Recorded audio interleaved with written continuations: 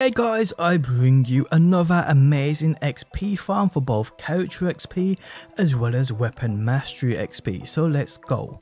How's it going people, my name is DPJ and if you enjoyed the video, leaving a like really helps out, and if you like what you see and want to see more, be sure to subscribe. So I have posted a couple of farms where you kite enemies, gather them up and then just destroy them for tons of XP. And well, today I bring you the best I have seen so far for players at around that level 45. If you are under level 45, come here in a group, you will earn a ton of XP. I mean, you will still earn XP here if you are above a level 45, and it's absolutely incredible for that weapon mastery XP when you're above a level 45. But in terms of character XP, once you do hit a level 45 and do this, the XP does start to dip slightly.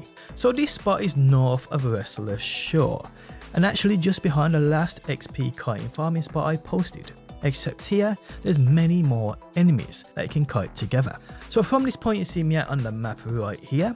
Round the enemies up as I do on screen now. Follow this exact route to attract maximum adds. I would suggest you come in here in a team, like I said, if you can't manage this solo, as there are many adds here, and to do this by yourself even at above a level 45 would be pretty hard. But do this in a team and for sure you will earn yourself stupid amounts of XP, between 600 to 1000 per run, more if you have XP boosts in this area. So it's basically a bounty a run, which you can do more or less every single minute. It's that crazy.